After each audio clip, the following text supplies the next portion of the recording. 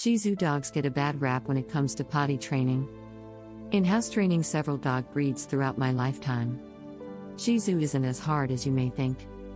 Potty training a Shih Tzu is no more and no less challenging than it is to train any other dog. With consistency, positive reinforcement, and treat motivation, potty training your Shih Tzu is easy to accomplish. Training is simply a matter of establishing good habits in your dog. Before I move on with the video, do you want to train your dog for any basic commands like sit and stay? Do you want to stop any of the behavioral problems of your dog like pooping inside the house, biting, jumping, or barking? If your answer is yes, please grab the free Dog Training Secrets Guide in which I have disclosed the deepest dog training secrets that would help you have a well-behaved, smart and obedient dog without spending hours in training him or her. The secret training technique cheat sheet is available for free only for a limited time from the link in the description box below. Teaching them good habits from the very beginning saves you a lot of frustration in having to teach them to unlearn any bad habits later on down the road. However, there are also certain things you can do to make potty training much more effective. 6 tips on how to potty train a Shih Tzu. 1. Pick a spot. Determine exactly where your pup is to eliminate.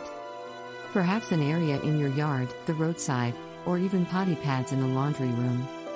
Wherever it is you want him to do his business, will need to be established from the very beginning.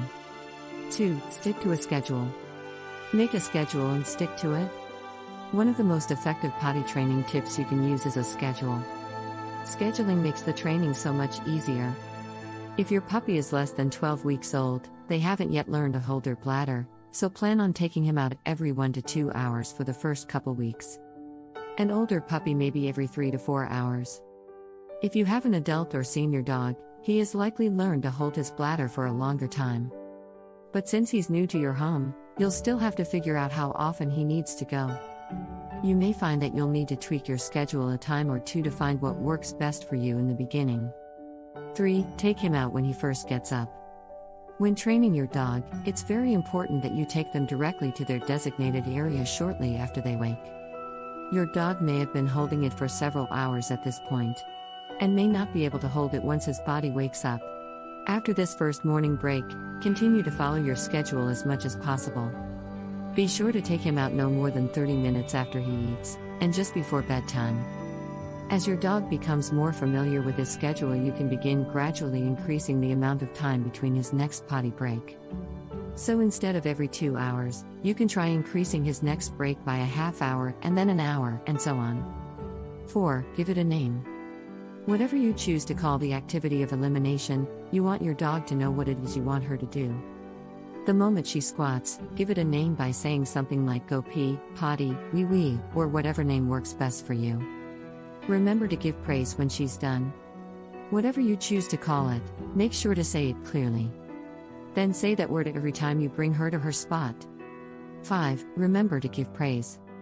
Who doesn't like to be giving a bit of praise when we do something good? Well, a dog likes it too.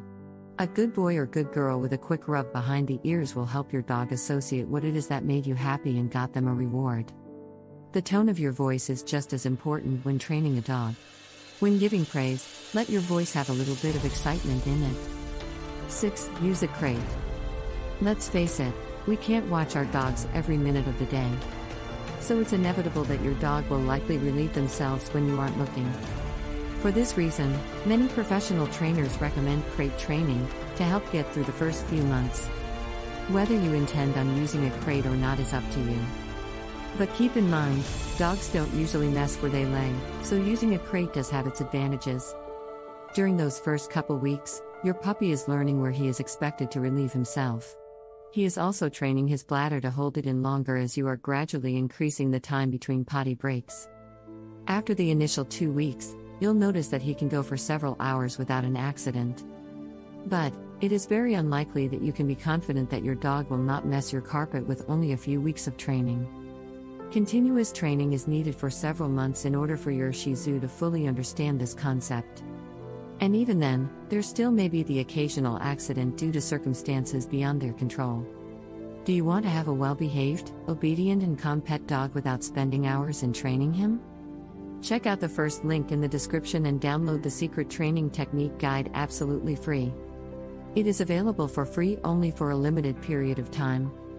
Thanks for watching the video. Comment below if you liked the video. Please subscribe to the channel Little Paws Training if you are serious about training and grooming your dog. Also, join our Facebook group where you get all the solutions to your daily doggy problems.